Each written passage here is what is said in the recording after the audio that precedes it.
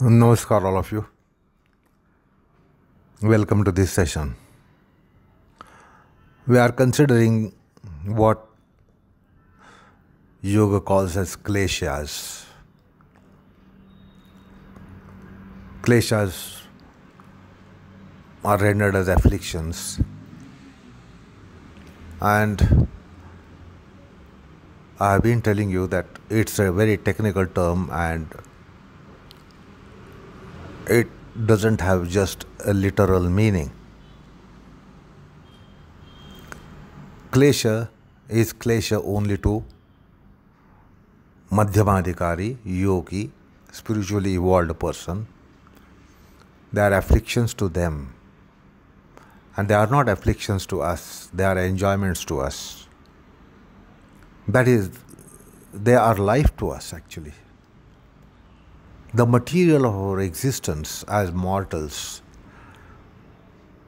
with which we are transmigrating life after life after life after life, the material of it is what is called as klesha.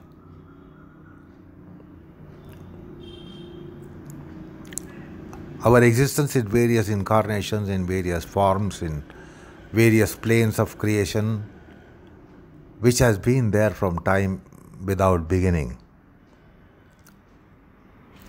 The material of that is what is called as klesha.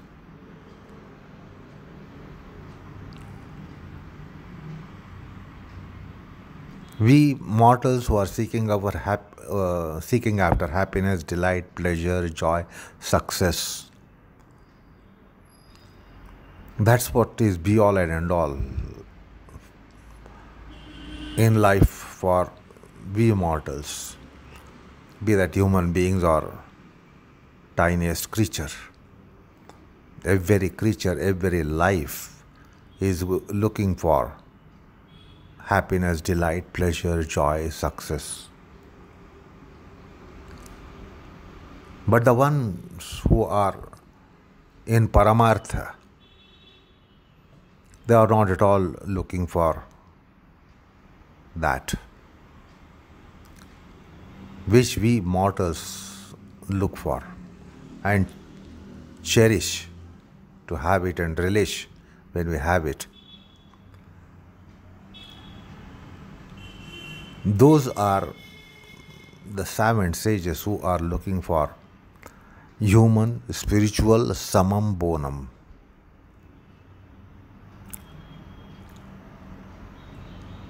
Which is freedom from existence with an embodiment, life after life after life after life, in some form or the other. That's called freedom, that's called Bandhana Mukti, and that's called liberation. That they want this liberation manifesting in some form or the other and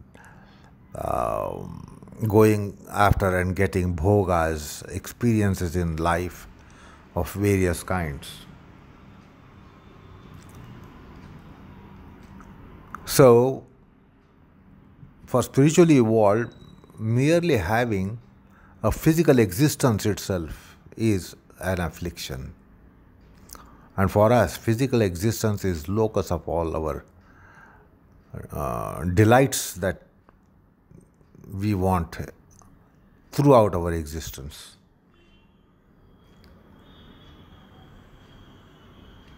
So the klesha is that which is keeping us in bondage so that we appear and disappear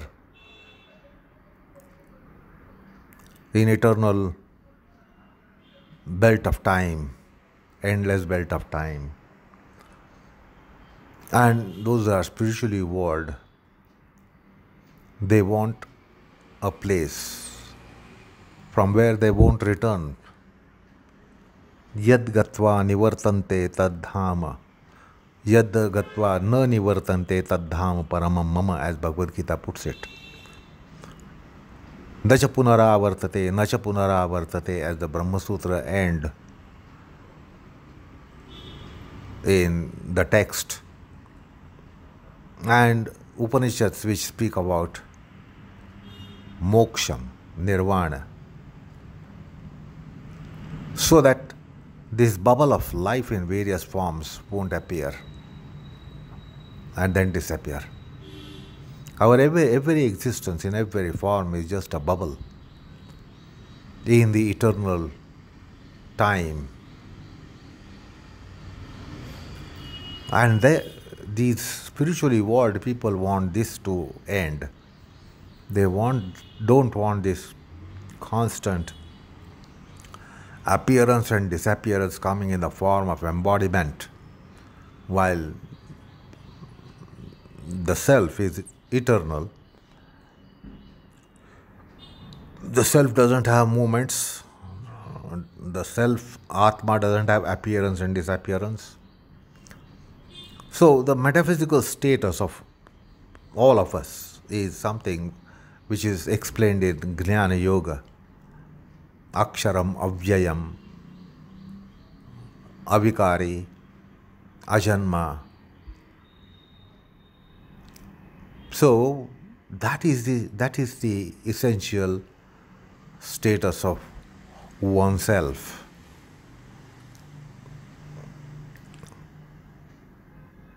And it doesn't have these appearance, disappearance, coming and going, and birth and growth and disease and decay and death, etc.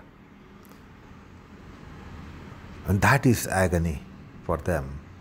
That is agonizing for them, to take up any embodiment and suffer the inevitable.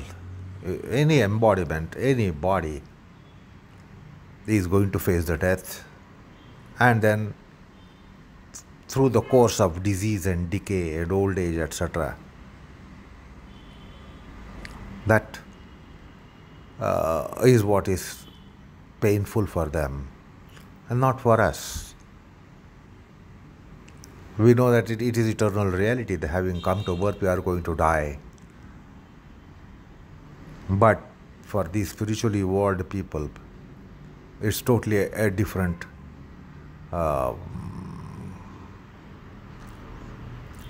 condition that they are seeking after, whereby they do Parmartha sadhana, Moksha sadhana. So therefore, with their reference, and since it is essentially an afflictions, essentially a klesha, it has been rightly designated as klesha. Although for us, as I have been telling you, that it is not klesha, it is our joy, it is our delight, it is our pleasure. So that's how we are commencing to understand klesha and klesha parva. There is something called as klesha parva. With little familiarity with Patanjali's Yoga Sutra, one easily ends up saying that there are 5 kleshas. There are not 5 kleshas, there are klesha parva. One klesha manifesting in 5 forms. One klesha having 5 aspects and facets. So therefore, Patanjali actually calls them klesha parva. Pancha parva kleshaha. Not panchaha kleshaha.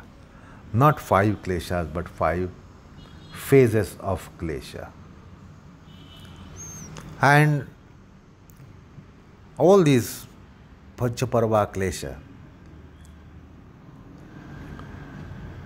they are kind of viparya, kind of delusions, illusions, perversions. This is to be understood, that these kleshas are something which can be called as perverscience. It is not nescience. Nescience is absence of knowledge. It is not just ajnanam, but viparita jnanam. We have viparita jnanam about ourselves. In the sense, when we are essentially, quintessentially eternal, we think we are ephemeral. When we are essentially permanent, we think we are impermanent. When we are really self, we think we are non-self. We identify ourselves in our body and in our mind, and we say, this is myself. So we identify that we are selves, but we identify ourselves in bang opposite way than we actually are. So there is that perverscience, perversion. We have pervert idea, notion, concept of ourselves. And not only about ourselves, we have that getting extended. And therefore, the avidya is called taking nitya as anitya, taking sat as asat, taking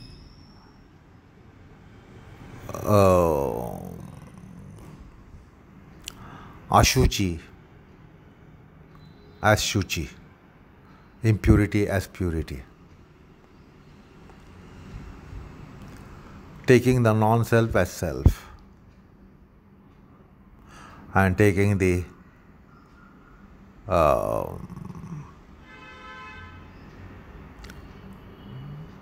pleasure as sorrow,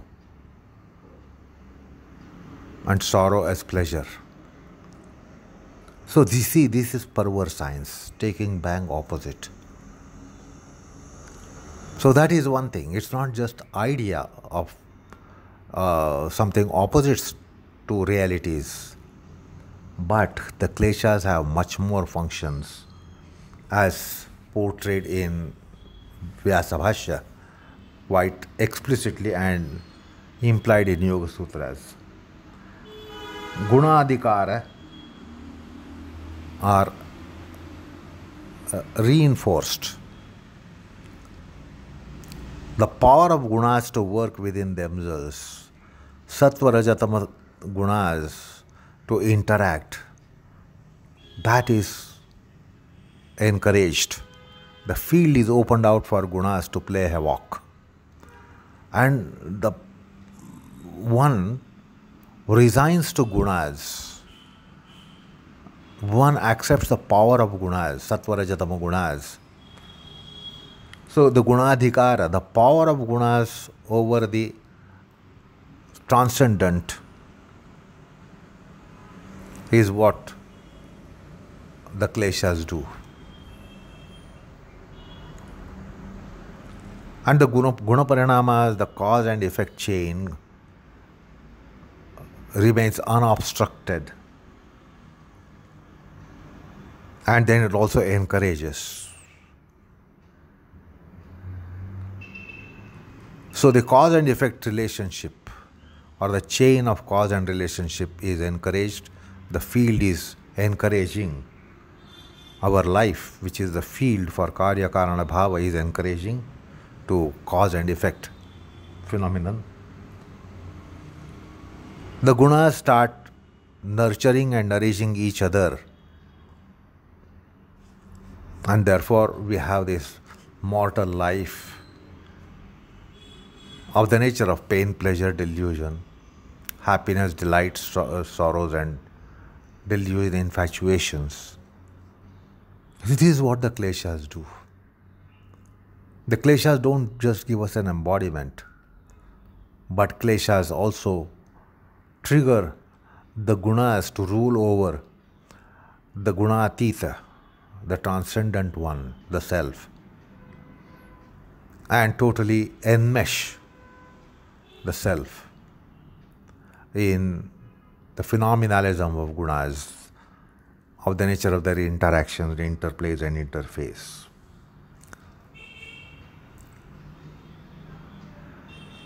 And keep us mounted on the wheel of karma. Although the self is akarta, essentially, yet it is without respite, without relent, put on the wheel of karma, karma phala, karma ichha, karma phala, karma ichha, karma pravartana, karma phala. And then this is really relentlessly going on.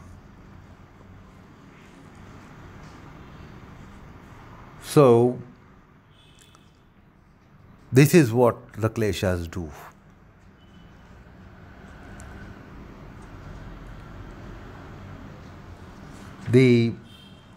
As I said in the previous session, it is a Adi Maya which casts a spell on us and gives us this existence in the form that we have today, going from one yoni to another yoni, one life species to another life species.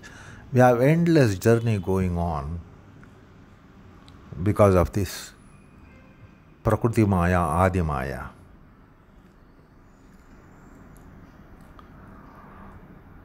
So, this is what the Kleshas are. In brief, Vyasa mentions Gunadikaram Dhrudayanti Parinama Avasthapayanti. So, Gunadikaram Dhrudayanti. The gunas dictate over our self. And then parinamas are commenced.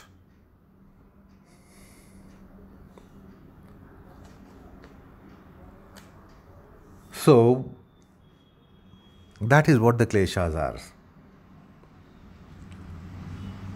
In Lakshmi Tantram of Pancharatram, there is a very interesting definition.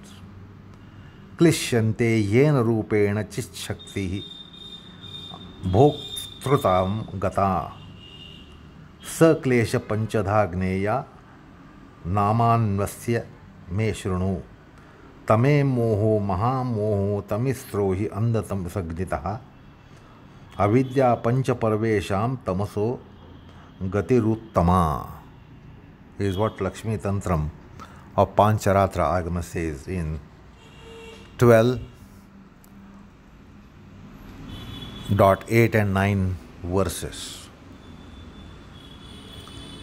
So in Sankhya, Kleshas are referred to in the terms Tama, Moha, Mahamoha, Tamistra, Andandamistra. Tama means darkness. Moha means greater darkness. Mahamoha means further greater and greater darkness. And then Tamistra means further and further and further darkness. And Tamistra means absolute, complete darkness. So this is the darkness within us. And therefore the Upanishads have the prayers. Tamasoma Jyotirgamayam. Tamasoma. I am engulfed by tamas, which is darkness. And that's why the spiritual process is called wisdom process, spiritual wisdom, spiritual light. It is light formed. Spiritual process is illumination. In the dark zone, in the deep psyche, which there is a blackout, complete blackout. And that's why those terms are found in Lakshmi Tantram and even in the Sankhya philosophy, which I mentioned, Tama, Moha, Mahamoha, Tamistra, Andhatamistra. Now, Patanjali has corresponding descriptions to this. The avidya that Patanjali mentions is Tama. Asmita that Patanjali mentions is Moha. Raga is Mahamoha. Dvesha is Tamistra. Abhinivesh is Andhatamistra. So Patanjali has these 5 nomenclatures because Patanjali is dealing with the Chitta Vijnanam. And with reference to Chitta, these are the nomenclatures given by Patanjali, which are very, very, very apt. So, as I said just now, these are not 5 kleshas, but 5 phases of kleshas.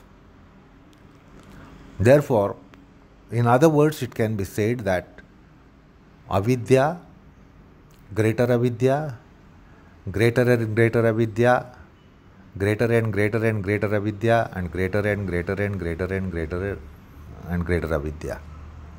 So it is avidya which expands, and then it has expanded radius which is engulfing our chitta progressively. So we are familiar with the terms avidya, asmita, raga, dvesha, abhinivesha as panchaparva kleshas. Avidya is avidya, asmita is avidya into avidya. Raga is avidya into avidya into avidya. And then dvesha is avidya into avidya into avidya into avidya. And abhinivesha is avidya into avidya into avidya into avidya into avidya. So if you have to depict in for a figure with some configurations, so the avidya is like a bubble, and as we see that the bubble in water goes on becoming larger and larger and larger before it breaks and ceases to be a bubble. So these kleshas are like those bubbles, smaller bubble. A small bubble is avidya, then little larger is asmita, further larger is raga, further larger is dvesha, and further larger, which is about to break. It doesn't become further larger, it breaks. The bubble goes on expanding, finally to break. So its last phase of being a bubble is something called abhinivesha. So mathematically, it should be understood that avidya square is asmita.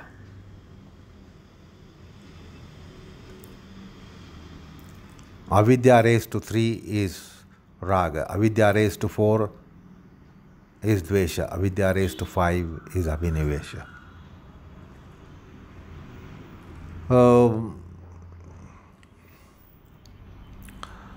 So this is how it can be put in a mathematical formula. Basically, we have to understand it is only avidya.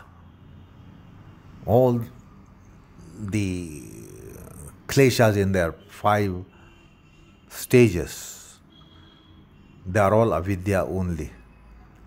And they are escalation of avidya, expanse of avidya.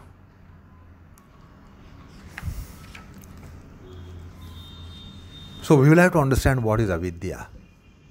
Then if we understand the characteristics of avidya, then we will know that more escalation of it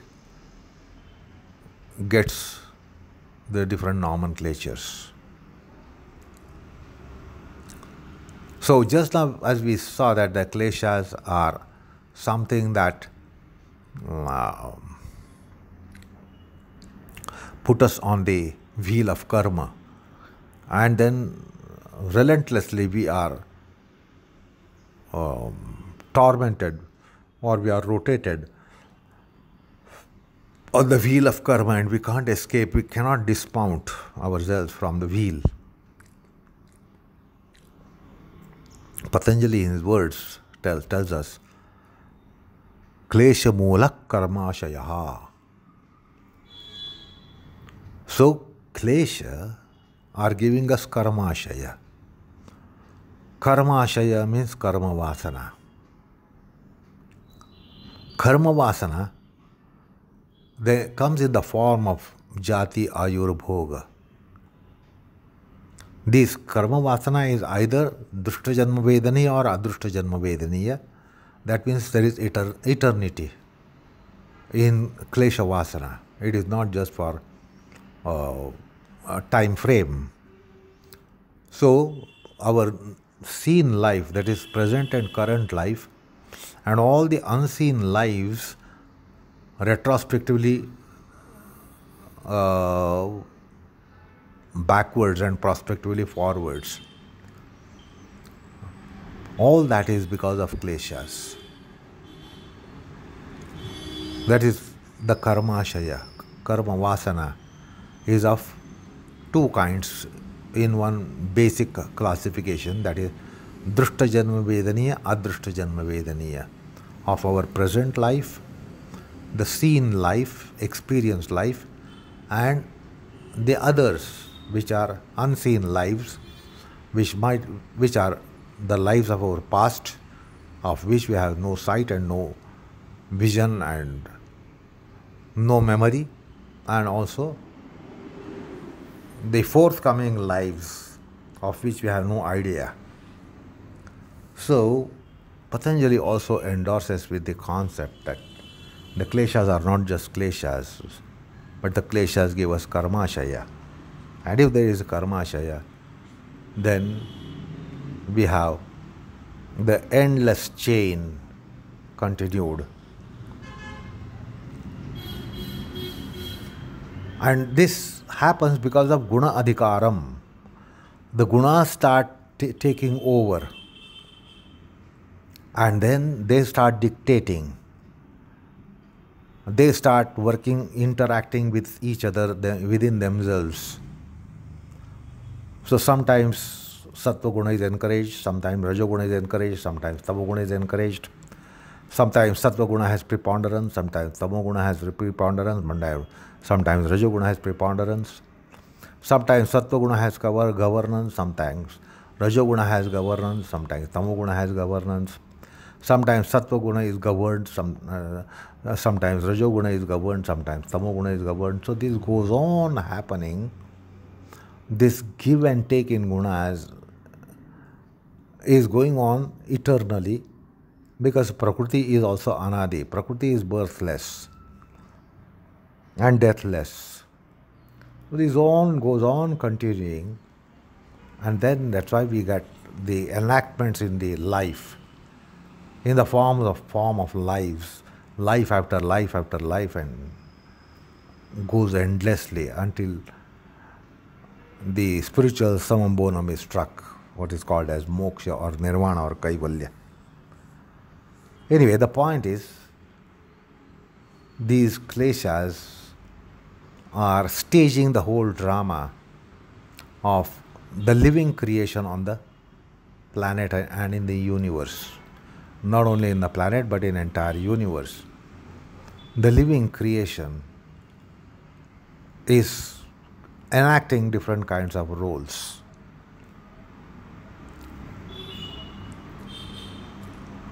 So that is called avidya, basically. The klesha is avidya. And now let us try to understand this avidya. The avidya is grossly rendered as avidya.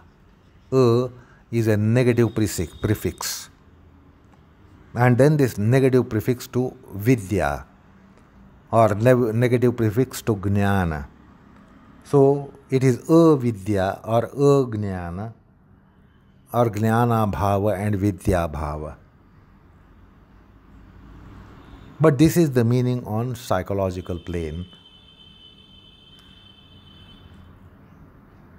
But as I have been telling you, that we are now entering the realm of metapsychology. So this is not a psychological topic that we are dealing with. The kleshas are metapsychological. The jnana, ajnana is our brain. It is brain which is knowing or not knowing, or knowledgeable or ignorant. So we refer to that aspects to the brain. So jnanam, ajnanam, vidya, avidya. In psychological plane we understand, and that's why we say somebody is very intelligent and somebody is not so intelligent, or perhaps somebody is very stupid.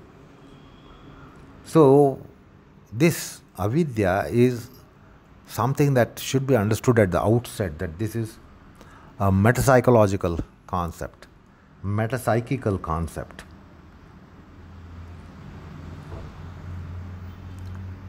It doesn't need a brain for avidya to function, because the brain will come with the birth and will go with the death. But these kleshas are eternally there. This avidya is eternally there. Even if you smash the brain and you kill a person, yet the kleshas are going to work. His tendencies are going to work, and that is going to take reincarnation. The dead ones are going to born again. Having born, everybody is going to die, and having died, everybody is going to take birth again. So this should not be equated with psychical aspect of knowledgeability or ignorance, but this is metapsychological.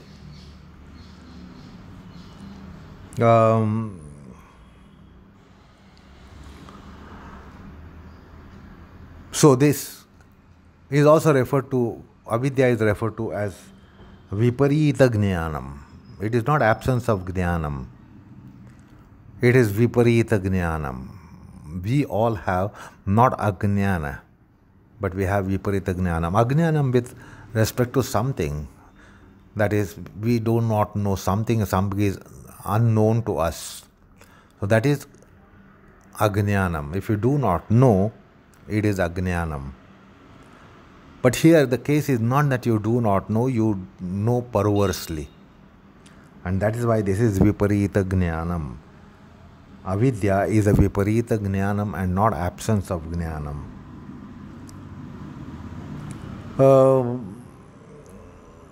So that's how it has to be understood. Avidya also has another meaning in Sanskrit. Like the prefix a in English also comes in two ways. A prefix to logic makes it alogic, illogical. Illogical means beyond logic, transcendence. It has a transcendence. So the a prefix even in English comes for transcendence, not necessarily negation. So opposite of logical becomes illogical, but transcendence to logical becomes illogical. So similarly, the a prefix comes in both ways. So avidya also means exalted knowledge, and avidya also means absence of knowledge and perverse knowledge.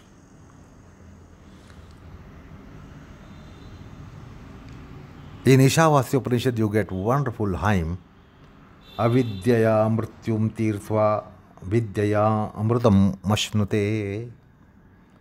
By avidya you will cross the mortality, and by vidya you will get immortality. So crossing mortality and getting immortality. So vidya gives the former aspect, mrityum tirtva. The mrityu is crossed over, mortality is crossed over, and vidya gives you amrutatvam. So avidyaya mrityum tirtva vidyayam amrutam ashnute is what Ishavasya Upanishad says. So in one sense, vidya is greater than avidya.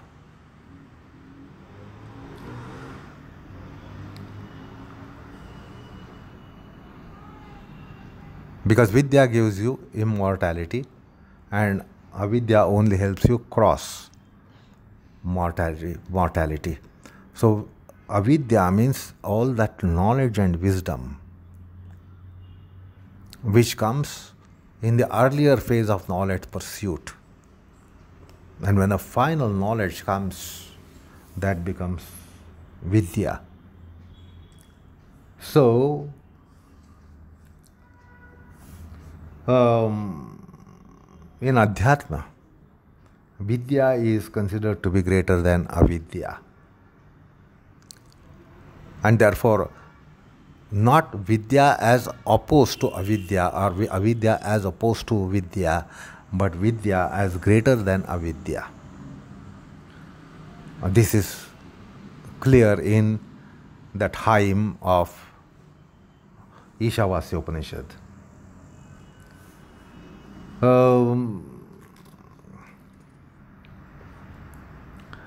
But there is avidya in the sense Patanjali mentions, which is prior to vidya or prior to that avidya even. So therefore, avidya here is something which is called, can be called as inverted knowledge, inverse knowledge, inversely knowing, oppositely knowing. That is what is avidya in the sutra. What is this? Perverscience, or knowing something pervertly, or knowing something inversely. Anitya shuchi dukkha anatmasu nitya shuchi sukha atmakyatir avidya is what Patanjali defines in the second, in the fifth sutra of the second chapter, 2.5. Taking the anitya as nitya, ashuchi as shuchi, that is permanent, impermanent as permanent, impure as pure, sorrowful as pleasurable, non-self as self. So this is how we are all infested by this avidya. Because we think that ourself means our body and mind. Now, the self has a body and mind. It's not our body and mind is itself a self. We have a body and we have a mind. We are not body and we are not mind. But we think that we are body and mind. The body and mind are non-self. And we think that they are indeed the self in us. So the condition is that, reality is that we have a body and we have a mind, and not that we are body and we are mind, but we deem that we are body and we are mind. If we have to point out at our own self, we point out at our physical and mental existence.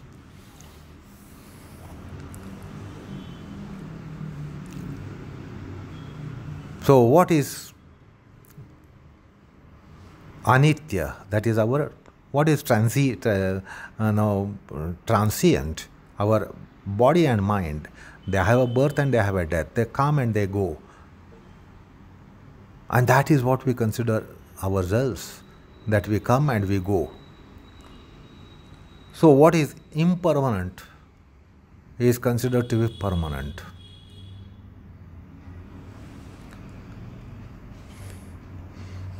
And then what is impure? The body and mind are nothing but a huge pile of something that is impure, something that is dirty. And that itself we think it is pure. So that's how there is Viparita Dharana Viparita Jnanam. That is why it is called avidya, perverscience. In Garuda Puranam, it is described as anatmani atmavijnanam asat sat swarupataha sukha bhave tatha saukhyam maya avidya vina avinashino. So what is avinashi is taken as vinashi, what is vinashi is taken as avinashi. So these are all opposites. Sukha as dukkha, dukkha as sukha. So also Vishnu Puranam, anatmani atma buddhi yacha swam iti yamati samsara taru sambhuti bijam etat vidhasthitam. This is the seed. Avidya is the seed of our existence in the form that we have today. So that is how the avidya has been discussed and described. So we get Atma Buddhi in Anatma. We identify ourselves in our own psyche and consciousness. And then therefore we say, I am hurt. I am delighted. That self really doesn't get any delight or no indentation by sorrow. But then we feel it. I am delighted, I am sorrowed. That means we have Atma Buddhi where it is not Atma. Our psyche is not the self. But then psyche is taken to be self, and therefore we all have these states such as I am happy, I am delighted, I am sorrowed, I am pained, I am worried, I am agonized, I am in joy, etc., etc. And this is the philosophical delusion. That's why it is avidya. So, the avidya, in the form that Patanjali mentions, as we see the sutra, anitya ashuchi dukkha anatmasu nitya shuchi sukha atma kyatir avidya. There are four factors. There are four factors of indiscrimination, or there are four factors of perversion. Taking anitya as nitya, ashuchi as shuchi. Anitya as nitya means impermanent as permanent, impure as pure, dukkha as sukha, and anatma as atma. So this is how the avidya has been described. Vyasa enumerates on this avidya for us to have the comprehension of these perversions that we have inherently within ourselves as mortals.